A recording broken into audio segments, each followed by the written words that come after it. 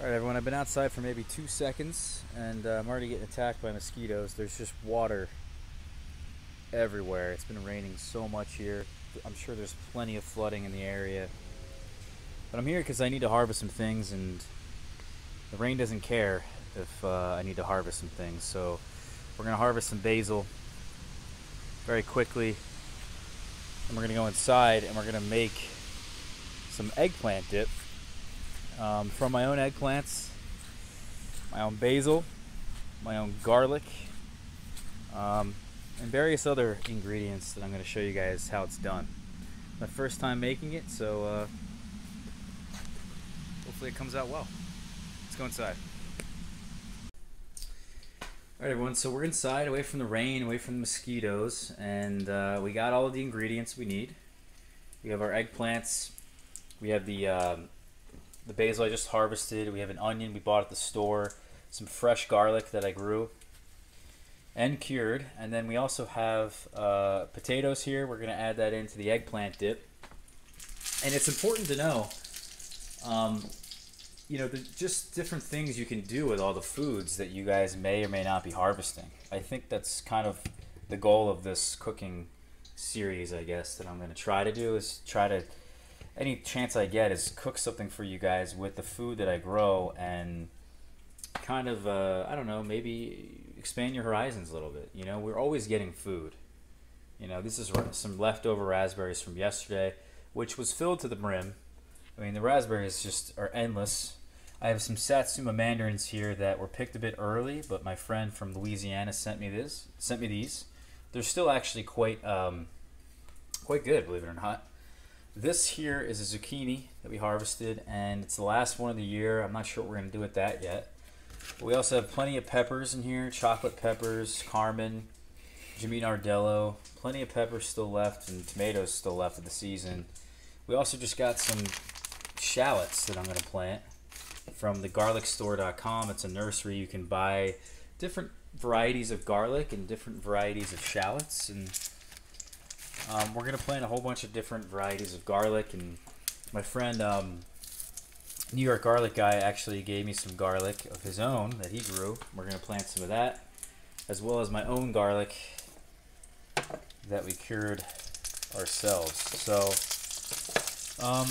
you know, I think it's really important, not that I should be giving anybody cooking tips, but I think it's pretty important that you guys figure out what to do with your food, you know, that you grow. I think it's important to grow the things you like, but I've grown things this year that I had really never tasted before, like fennel. I've only eaten fennel really a few times, maybe as a kid. So having it now and knowing what to do with it, it's become one of my favorite vegetables. And this is an experiment. You know, this is eggplant dip. I've never made eggplant dip before. Previous years, my girlfriend and I, we've had plenty more eggplants than I do this year. I mean, and of larger size, usually with more flesh. So with you know, for an eggplant parm, the more flesh you have, the more it can absorb that oil and the sauce and all kinds of goodness to make it a better eggplant parm. But these are kind of smaller, a little thinner. So if you're making you know, a dip, this is, I think, what I can talk about with you guys, is that if you're going to make an eggplant dip, you kind of want the Asian varieties of eggplants, right? This is more of a black diamond Italian type. You know, that's big and black eggplants that are more diamond shaped, where, you know, the Asian varieties are more slender and they're thinner, and then that way they have less flesh, more skin, and I think that can aid in a better dip, perhaps, but it's not necessarily as good for an eggplant parm, right? So let's go over the ingredients real quick and what we're doing right now with this to kind of make this more of a cooking episode. But so far we just have some eggplants that I cut in half.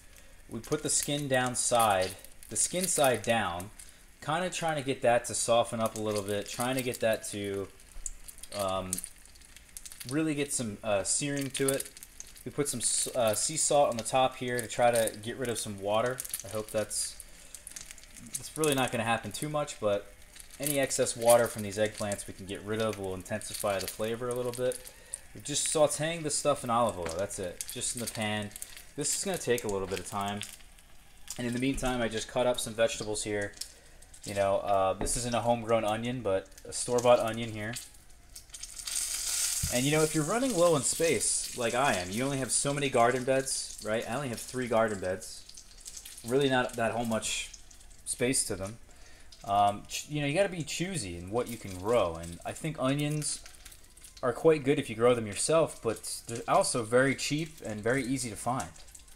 So even things like potatoes, you know, this is a store-bought potato here, and it's just, I gotta be a little bit more careful. I'd much rather grow my own garlic, which is more expensive.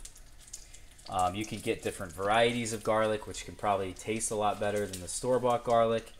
Same thing with basil. I find basil is pretty easy to grow. It's really expensive, so getting, you know, the amount of basil that I get, you guys saw the plants in the beginning, or the single plant I have left in the beginning of the video. I have mountains of basil. In fact, if I go here in the freezer, we can see down here, there's all kinds of pesto that my girlfriend made for me. I kind of grow it, and she makes it. We also have more here. Here's some chives I harvested in the spring. I mean, I think I have even more. I don't know, but she's basically split the pesto with me. And so she probably has about 5 in her freezer. I have 4 in mine. But you can see here, this is jam from my friend Brian in Louisiana. Shout out to Brian. He makes really, really great jam. He sent me not only a fig jam, but also a fig and strawberry jam that I've eaten before. He sent it to me again, and it's so, so good. So maybe I'll do a video on that jam. I actually have the ingredients and the directions along with it, so that'll be pretty cool. But we're really just waiting, guys, now, because what we're going to do is we're going to, you know, sear this a little bit, saute this a little bit, and then we're basically going to cook the onion down a little bit, get this to brown some, cook the garlic a little bit, add in the basil. The potato's already cooked. This was a potato that we microwaved and then put that in the fridge.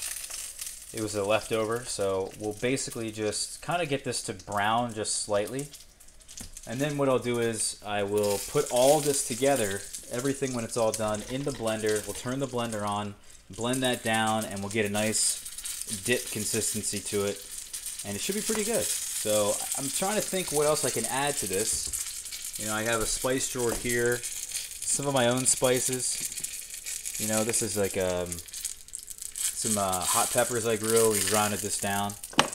I also have purple sage, or pineapple sage, sorry, not purple sage.